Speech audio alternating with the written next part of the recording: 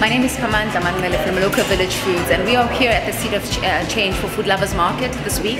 And really my expectation in this program, not besides becoming a winner, but mostly it's just to understand and gain insights around the market and the trends that we're heading to as a country, but also some of the expectation that buyers are looking for from suppliers, and be able to understand how I need to position my brand in order to be retailer ready. So I'm hoping to gain that at the end of this week. I am so excited to be part of the top 10 of the Food Lovers Market Bootcamp. Our focus as Bethel Farm is sustainability and impact, and I'm so excited to be around a company that is socially responsible, and my expectations is to really grow throughout the process and to learn more about what to expect from buyers and to grow in the markets and to get that market access that Bethel Farm needs to really make a difference in people's lives. My expectation for this is to come out having learned a lot on how to grow my business, how to get more shelf space.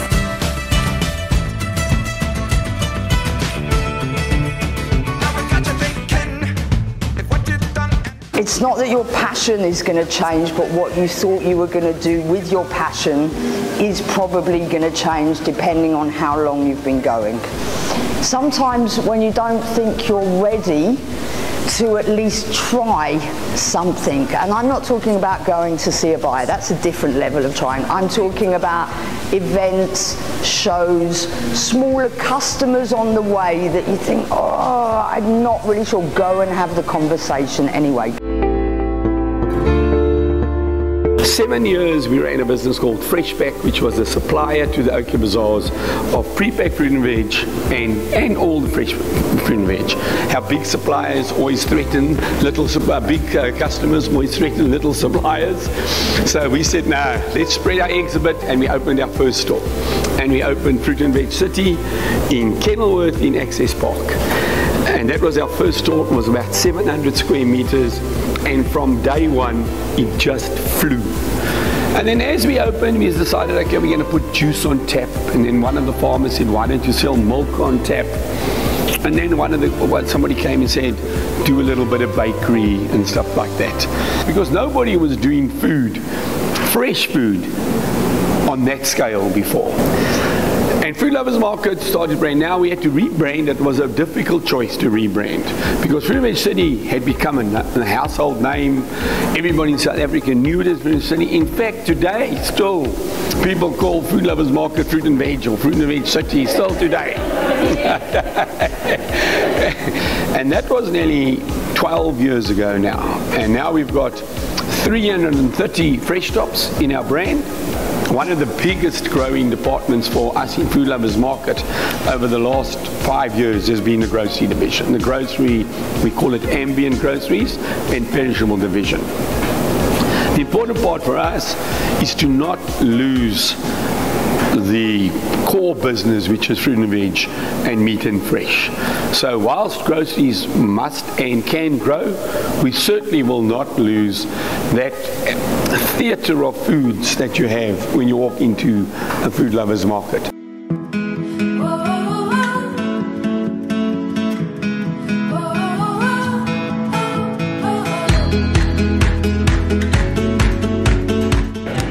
So we are looking to roll that out in this current year. We did it last year. And then we provide you with weekly reports on the production process that the farmer is doing every single day. It's from the farm on site, so from orchard to bottle, all natural, gluten-free. Over a long period of about 5 months per harvest. We no longer process the product ourselves. We don't do the chopping in-house. We used to do that. Regarding the speed dating, I was very nervous, especially meeting with Stephen and Vito yesterday. And we tend to think that these people are robots, and they're actually just human beings. And that I realized today. It went so well. It was like an exercise all on its own. It was busy and everywhere, but what a lovely experience meeting these guys. I mean, they are experts in what they do, and to learn from them is what a great opportunity.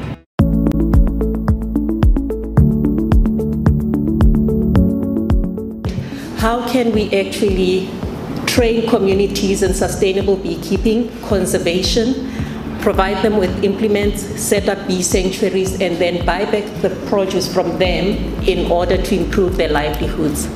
The future is around engaging as customers. People are questioning, people are asking, and Food Lovers has the opportunity to be first. But I think it's an opportunity as a retailer to come in first. Tell the story that we're telling. Let's get African foods represented in the global value table, but make it easy for the customer. Any apple that is undersized, oversized, had a slight blemish, we were selling for juice or for concentrate. In 2013, we decided that was enough. We're gonna create a cider brand. In 2018, that was realized in terms of our cidery and taste room, hence Lockstonia Cider. One day I was driving out of Inanda with 3 youth farmers that were busy building a vertical farm with at a primary school in the community. And I shared with them my idea of consolidating the fresh produce from township farmers in order to meet the bulk market requirements of commercial markets. So we spent a few minutes brainstorming on a really exciting name that would garner trust on the market, and that's when we decided on Gussie Farmers Market. So the biggest problem small businesses are facing is that even though they have a good quality product, they don't have access to sustainable markets. And Aquagrowth, a small aquaponic farm in Sanin, had this exact problem. They produced a lot of fresh produce, but they couldn't sell everything. And we obviously saw this as a wonderful opportunity, so we started cooking preserves by buying and using the produce that they couldn't sell. The question is, why are we still interested in Rooibos? Because Rooibos is actually trending. Millennials these days are huge into healthy drinks and healthy drinks options, and they start making their own iced teas. They are brewing kombuchas, and they demand premium quality. They will not take any watered down products, so even if they use less, they want premium.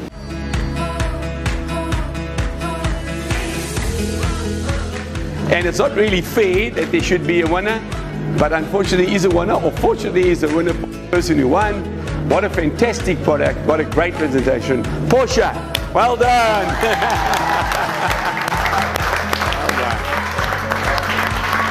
Well done, Portia. Congratulations, you're the winner of our Seeds of Change competition. How do you feel?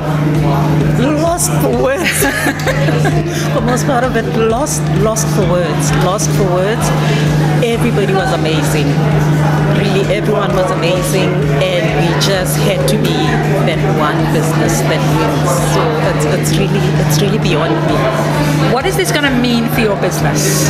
It's the communities that are really going to be benefiting totally. It's the bees that are going to be benefiting, because for us it's saying if we can maintain a 90% occupancy rate in the bee sanctuaries, then we have won, because honey is just a gift from the bees for all these things that we are putting in place to protect them. Why is it so important that we support small suppliers? Well, I must tell you, it's been a fantastic week. And from Food Lovers Market's point of view, from our values and what we're trying to achieve and how we're trying to touch lives and change lives, it ticked all the boxes. It was a fantastic initiative, so well done to everybody and well done to all the participants. This is something that is priceless, and I'm truly grateful for Food Lovers Market and the Social Enterprise Academy for giving us this opportunity.